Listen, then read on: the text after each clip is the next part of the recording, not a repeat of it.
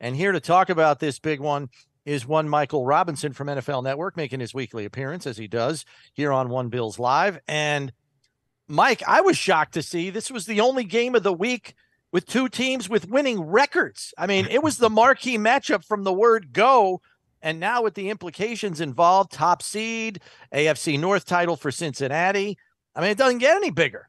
It doesn't get any bigger than this. I mean, this is essentially a playoff preview, a playoff game, a playoff atmosphere, all of that. And I'm excited. I'm excited to see how our Bills and our Bills Mafia responds in this environment.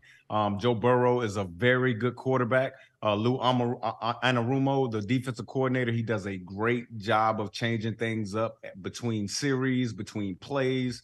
I'm excited about this matchup, and not just from a superstar standpoint, but from an X's and O and football standpoint. This should be a good one.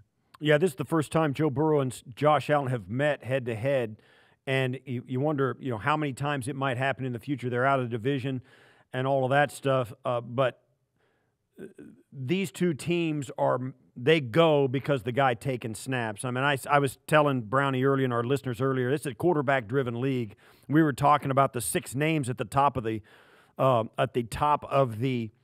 division or the conference standings. And here in the AFC, you've got Pat Mahomes, Josh Allen, Joe Burrow, Trevor Lawrence, Justin Herbert, and Lamar Jackson. I mean, that's creme. That's the creme de la creme, brothers. Yeah. I mean, that's the future of quarterbacking. I mean, I interviewed Josh Allen, our quarterback, a few weeks ago, and just asked him about the top of the AFC and the quarterbacks, and it's just like every year this is the way it should look. And specifically talking about these two quarterbacks, I just think they get it done in 2 very different ways, but it's very effective. Joe Burrow, sneaky athletic, but he does get it done from the pocket a little bit more than our guy Josh does. Josh is that big, strong, big arm guy. He's trying to push it downfield. Both of them have a tremendous amount of weapons. So again, this should be a barn burner. This is all right. I talk. Hold on. I about these quarterbacks. The one thing that's frustrating about Joe Burrow when you watch him, and he's been compared to he plays the way Brady does it, completely from the pocket, and he just picks the right guy. And it really is. And he's also a little, and this is going way back, and I'm going to date myself. He's also a little bit like Bernie Kosar.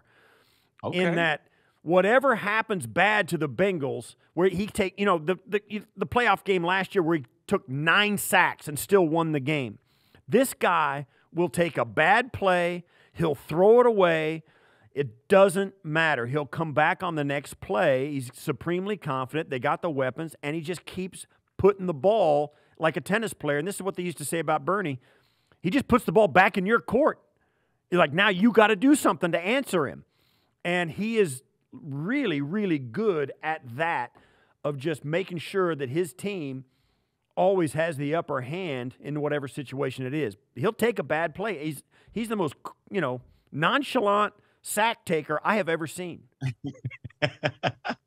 Well, I think sometimes, again, in this era of quarterbacking where we really see these quarterbacks not want to have a bad play. I mean, sometimes that's a knock on our guys sometimes, right? Trying too hard, sometimes a bad play will happen. And so just seeing a guy take a sack sometimes is the best result of the play that could happen. Because if you try to do something else, you turn the football over. And at least if you get a sack, you keep possession. And I think that's one of those things that, when I used to watch Peyton Manning, because I played against Peyton Manning, when you watch Tom Brady, sometimes, they'll fight a little bit to stay in the pocket. But for the most part, when you get around them, they understand how to give up on the play and just live to fight another day. But I think Joe Burrow specifically, he always keeps that mental edge. And I think that's very important. Again, you got to have a short memory in this league. You can't let bad plays, you can't dwell on bad plays, because if you dwell on them, those mistakes tend to come back. And Joe Burrow is just one of the best at it, at just moving on to the next play and staying positive. So what is the calling card for Buffalo's defense here to try to at least slow down what Burrow and that passing attack does? Because much like Josh, if you blitz him, he sees it and makes adjustments accordingly more often than not. So he's good at beating the blitz. You can sit back and cover 2 shell all day, I guess, and force him to go 12 plays down the field. But how do you get the timing of their passing game a little out of whack? Well, I think kind of what you saw with Green Bay do with Justin Jefferson. You got to get physical with some of these guys at the line of scrimmage. I think Trey Davis White has been getting his legs back up underneath him, and he's a bigger corner. He'd be a guy that I'd put on T. Higgins, you know what I mean, in man situations. And obviously Jamar Chase is one of those guys you got to have two sets of eyes on in man situations and things like that. But quite frankly, up front, whether it's Ed Oliver, whether it's Gregory Rousseau, whether it's Matt Milano in blitzing situations, whether it's Edmonds in spy situations where he's kind of dropping back but still kind of watching the quarterback and trigger when he sees an opening.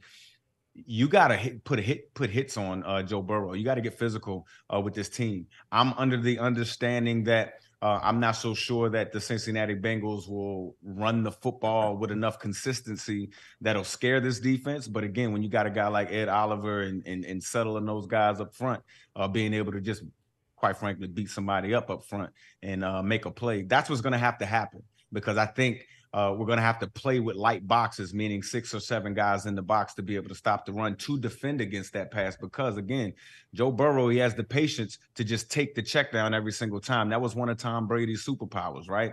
Whatever you give to him, he's just going to take it, right? If you put a running back all the way on the outside, usually quarterbacks don't throw to running backs. Well, Tom Brady, Joe Burrow, those guys, they'll throw it to him.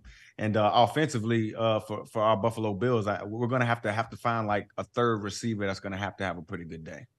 Yeah, I think also one of the things that works in Buffalo's favor, Cincinnati does not rush the passer well. I mean, DJ Reader and those guys down inside, Trey Hendrickson, now they're good players. Reader, particularly in the run game. Henderson's playing with a bad hook on his hand, a bad wing. He's still going. But they have not gotten very many sacks. They're 30th in the league or so against sacks. They got 26 all year. If they don't pressure Josh Allen, I think this might be one of those games where you play complementary football and Buffalo's offense helps control Cincinnati's explosiveness as well, particularly given the emergence of their run game. And that's what I was about to say. That's why I'm so glad to see those explosive runs against Chicago last week, those double teams, those speed draws, all of those things, just the explosive runs. You need to put it on tape. And I'm a firm believer, especially this week with this Lou Anarumo defense, with Logan Wilson in the middle of that defense, 55, with DJ Reader. Those guys, from a Buffalo Bills standpoint, they scare me.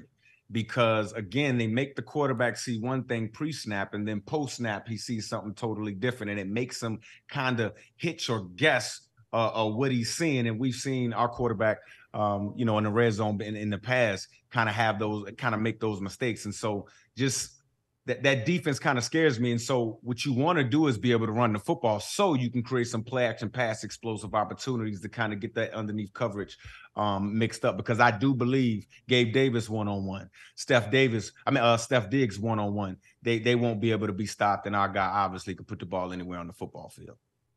All right, so let's go from the X's and O's to some of the comments that were made by one Tyler Boyd and by Joe Mixon this week. First, Tyler Boyd said, yeah, the Bills defense, they don't really do anything exotic. They just kind of do their thing. The secondary really isn't the best one we've played this season. So, a little knock. And then Joe Mixon doubles down and says, the AFC goes through us. We're the dogs of the AFC. Now, look, I know they've won 7 in a row. They are the defending AFC champs. This is a giant game. These are 2 veteran players. What are they doing here, Mike? Well, it seems like to me they're trying to get Bills and Bills Mafia off their game a little bit. I mean, it's a little gamesmanship in there. I wouldn't have been speaking that way. That's what I'm saying. I wouldn't have done it. You know what I'm saying? But at the end of the day, especially when you talk about the AFC having to go through them, they represented the AFC last year. And until we beat them and represent the AFC in the Super Bowl, I mean, where's the lie in that particular statement? But at the end of the day, I think they're trying to have a little gamesmanship and get in the heads of the Buffalo Bills players because of that respect, I believe, that they have for Bills and Bills Mafia. If neither team turns the football over tonight, who do you think wins? Bills Mafia, all day by 3. I believe that this game has a potential of not having any punts.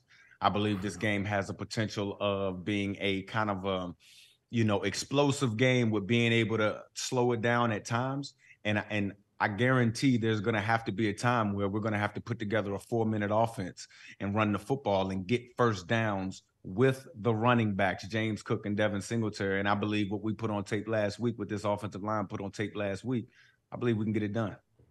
Last one from me, Mike. The way that Coach Dorsey has mixed in tempo the last couple of weeks. He's kind of had them speed it up. He's had them slow it down. He's caught defenses, without getting a substitution on the field for a personnel grouping change, muddle huddle, sugar huddle, whatever you want to call it. Like, they are jumping into some fast tempo things, which is something that Daboll used to do from time to time. Maybe just explain the biggest value in that, provided you are executing and converting. Yeah, so let's just, for an example, maybe you're in a personnel with 2 tight ends and 2 wide receivers. We call that 12 personnel, right? 1 running back. And maybe you just ran the ball 2 times in a row, but you have an explosive play that you've been setting up all game, and you usually run it out of nickel, but now you're in 12 personnel and you want to run that same play out of 12 personnel. And so you go real fast to catch the defense in a base defense with 3 linebackers. And so that's that little bit of what an offensive coordinator can do to help your quarterback out, to help the offense out, so that playing the quarterback position. And again, it's not easy, but you can help your quarterback have an easier job processing and playing the game. When you can throw a defense off like that, or do what you guys used to see Aaron Rodgers do. You see them trying to substitute late, but because you didn't substitute, their defensive coordinator knows what you're trying to do, so he's trying to get nickel back on the game.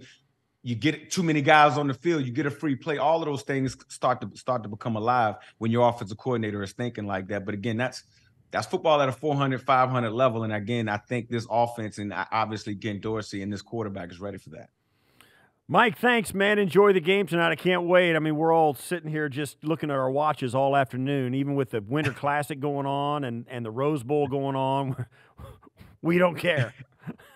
No, we don't care. I'm gonna watch the Rose Bowl and then watch that right on into the Monday night game. But I got to tell you guys, man, Bills Mafia has been hitting me up. I've at least gotten 50 videos of different bars of people just chanting, Bills Mafia is ready. I can't wait for this game to get started. See you guys next week. All right, Mike, thanks as always for the time. We appreciate it. That's Michael Robinson, NFL Network analyst.